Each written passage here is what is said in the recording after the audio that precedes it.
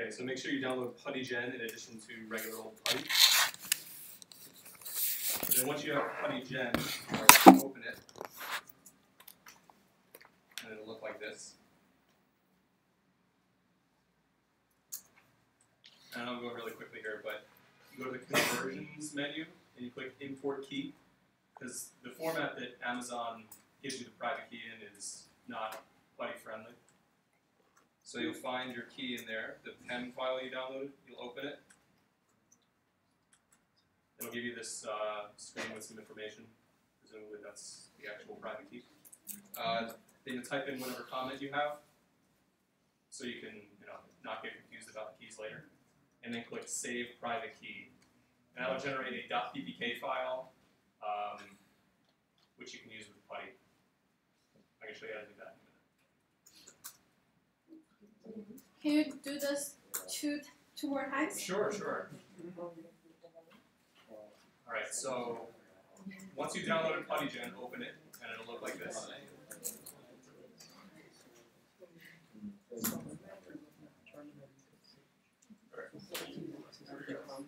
right, hands up if everyone has the screen open. Anyone has the screen open? 1, 2, 3, 4. Okay, good. Then go to the conversions menu. Click on import key. And then in the dialog that pops up, find the .pem file that you downloaded from Amazon just a few minutes ago. Open it. And then nothing spectacular will happen, but you need to. This will basically give you the option to give it a comment and attach a password to the key file if you want to. I didn't because this is just academic. But once you have this open, click Save Private Key. It'll warn you. Just click Yes, and it'll generate a .ppk file, which I guess it stands for Putty Private Key, which is a format that Putty knows how to read. Yeah, I mean, whatever you want. Call it my private key. NYC Open Data Private Key. So. Right, so that's step 1. Okay, shall we give Windows user 2 minutes? So we do a quick raffle. First round raffle. Sure. Jay, you won you are the winner of last meetup. You can join her. So let me show you the stickers. Different color? Pink, blue, green, and you can say, I mine data. Please. Windows user, we're waiting for you. Please. 45. 45. Oh, sweet one, Garson. God, no way. I think it's ready. He's getting stuck. Sticker shock. You good? Yes, maybe do a few more because Windows user takes. How are the Windows users doing? Is everyone good? Good. 39. 39. Awesome. Oh, yeah. Does anyone need anything repeated?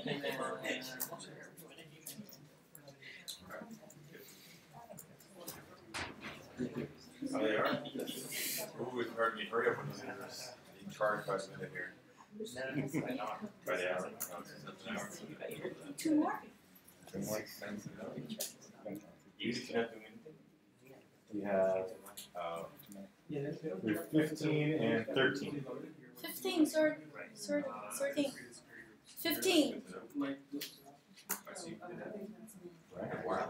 It's you. What's the other number? 13. Oh, mine is 40. Oh, 30? I didn't put anything there. For you, because I don't think anyone wants 13. Called Star Cluster. 37. 37. Okay, good. That was kind of known for doing big jobs. So make sure your instance Good is job, buddy. ready. Star Cluster. Are we all good? Are we all good? Windows.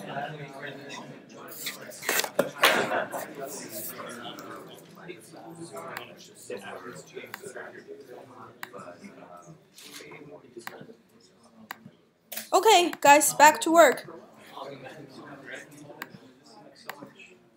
So, you want to assemble this based on your new public DNS? Yeah. There's another step for Windows users. Oh, sorry.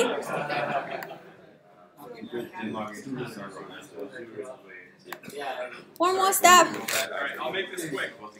Alright, so Guys, would you mind keep your voice lower so we can hear? sorry, I can talk pretty loudly. Once you've created that PPK file, open up PuTTY. It should look something like this. Alright, so you're going to want to paste the IP or the DNS name from the instance that you created over in EC2. So if you look in your management console, click on instances on the left. You see all these guys running, and there's a column named public IP or public DNS. I think it's easier to copy the IP. So just copy it, paste it in this hostname field, and then on the left-hand side there's a menu titled SSH. Expand that, click on Auth, and then there's a Browse button. You want to click that, and then click on the PPK file. And this just tells PuTTY to use this private key file for this connection. Okay, yeah, so once you go to SSH, click on Auth, A-U-T-H.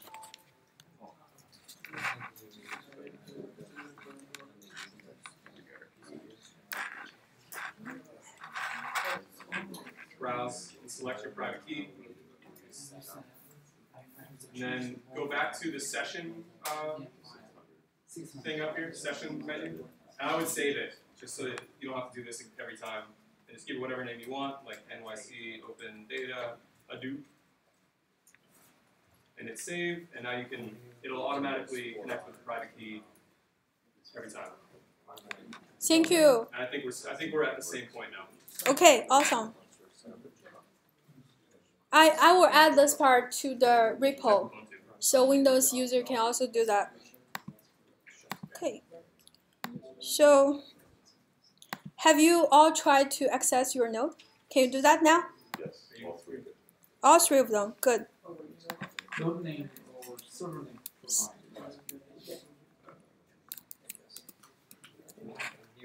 So that's how to do that. You first copy the command and switch it back to the server you have. Oh, you add connectivity. LS. So SSH 20.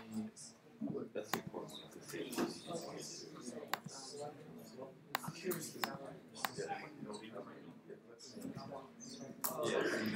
Guys, no chit chat. Please, we have too many people here.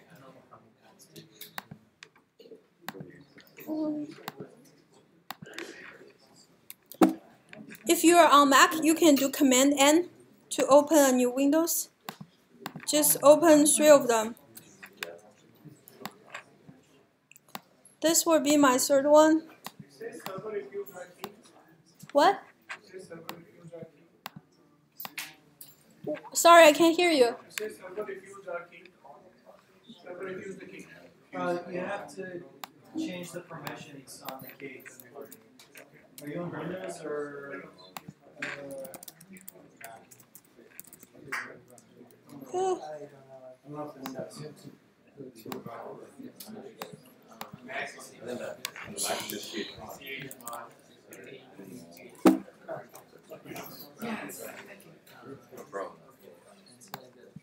Guys, if you get this work, please help your neighbors.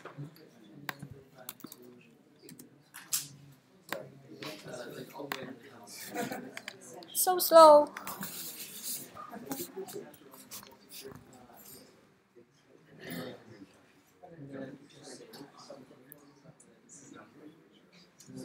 log on of all 3 instances. Yes. So since you have the machine, next would be like get the Hadoop source code, get Java source code, and make sure they can talk to each other. And the last step would be like telling master node what you should do, and master send a command to slaves and assemble the result back from slave. Connection is so slow.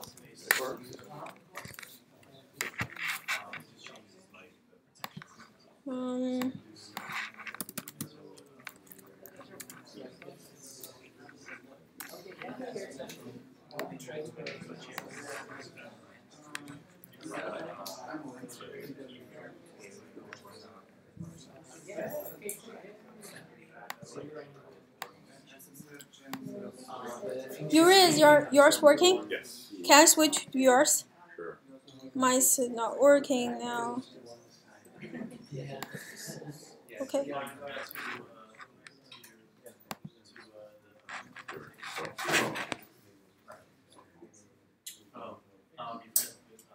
Did you get the request? No. Okay, so Do I need to be on that screen? yes. Oh, I'm sorry. It's your time to shine. I had to download it to start presenting. So since it's two part of the workshop. If you're not coming, I just want to walk you through. You can work out this on your own. So once you access this node, each of the node, it will ask you whether you want to continue connecting. Do yes. And it will next is generate your server key.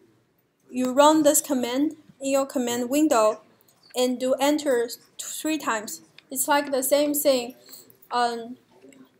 Lenin did in his PuTTY. So it's saying I don't want any key phrase. And you save this into your .ssh folder. And you want to open those ID_RSA public key. And each of the server should have individual ID_RSA. You copy paste all of them and save to your Sublime like this. This one is what I grabbed from my server. So it's actually 3 lines of the RSA. This is the first machine, second machine, third machine. Save all the ISA in the same file.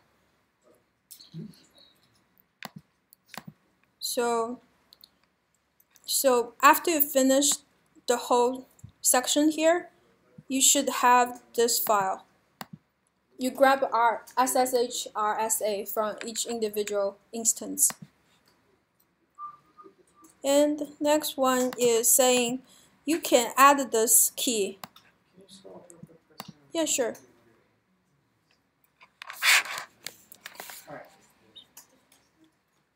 So basically it's saying each 3 nodes have their authentication. I want to make sure they can authorize each other. So I'm adding, copy-pasting their RSA to each of the individual RSA file. So you copy-paste the whole file and go back into the file called authorized keys. Authorized keys already have 1 key there. So you want to copy-paste the 3 keys you just made in the end of the file. You should have 3 keys in the authorized key file. Could you compare how to generate RSA? You need to go to each individual instance, run this one, SSH key generator. It will generate a file called ID_RSA underneath of the SSH folder. So is this required by a Hadoop? Is this required by a Hadoop? It's required. You're communicating securely between the 3 nodes? Yes. That's going to cause an overhead. It's going to slow down the whole thing, right? But security is really important. Yeah, you have bits and pieces of information across the 3 nodes. So if you hack into one node, you're not going to be able to access it. But you don't want to be hacked anywhere. You never know. Maybe one of the nodes have your credit card information. I'm just curious whether this is a... It's required. it's requirement for a Hadoop cluster. So three And- times generated 3 times. Yes, do the same thing for each of the instance. Just with different key names. Yes. So next two things I want to mention quickly. Thursday, guys. So I have the big title like saying which file you're dealing with. You deal with server key file, authorized key file, and host file. In host file, you want to put something like this. The first number is your private DNS, and this is the name you just put there. I put M1, M2, M3. So split them into 3 lines and save it in your host file. After you finish all of the steps, you can ping each other. Like if I'm on M1, I should do ping M2 and ping M3. It will tell me whether my security group are set correctly, my RSA is set correctly, and my host set correctly. Because if you don't know what's the private DNS, you can't ping that. If you are not in the same firewall, you can ping each other. So this is a quick way you can make sure they can talk to each other. After that, you install your Java by those 4 commands. And you need to remember to exit and re-enter. Otherwise, your Java home setting won't be validated. So make sure you exit and log it back again. And check whether the Java home be the same value I put here. We're going to walk through all this on Thursday, right? Yes, but in case some of you are not coming back, Be ambitious. in case of you think I did a terrible job. Yeah. And the third part is how you can install the Hadoop and configure it. I noticed different mirror will cause you problem. So I specify I want the mirror from Columbia. I tried 2 more. I tried 3 mirror. Only this one works. The other 2 break the Hadoop. I don't know why. So How can I see the instruction? the link was posted to the meetup. You should get email already. Yeah, So first download the source code for Hadoop, unzip it, go inside of the folder. You can configure the environment by using vi Hadoop environment file. Adding the Java home path to the file, configure the core site file, and this is how you should configure it. Next, you make the template folder so you can save the log.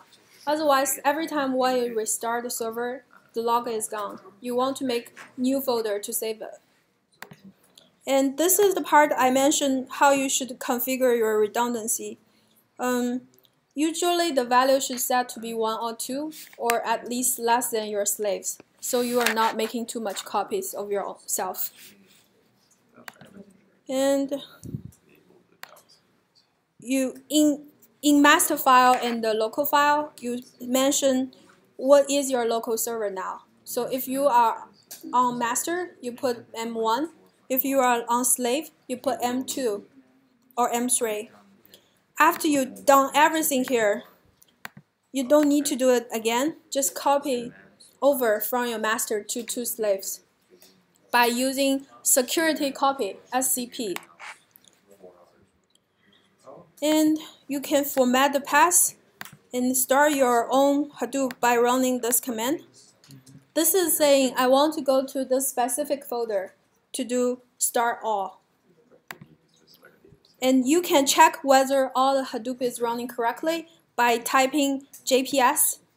If JPS is working correctly, on the master node, you should see 4 procedure: name node, job tracker, second name node, JPS.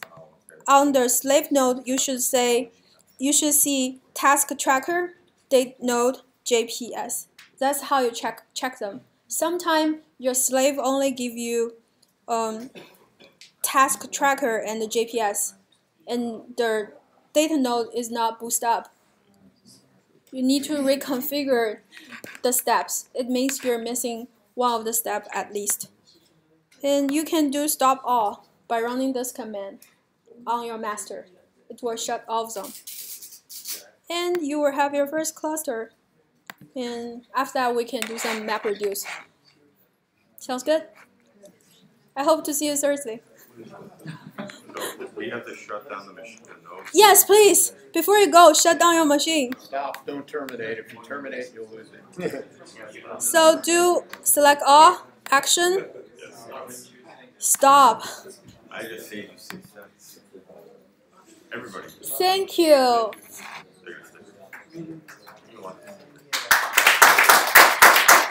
Thank you so much. By the way, you notice there is selection.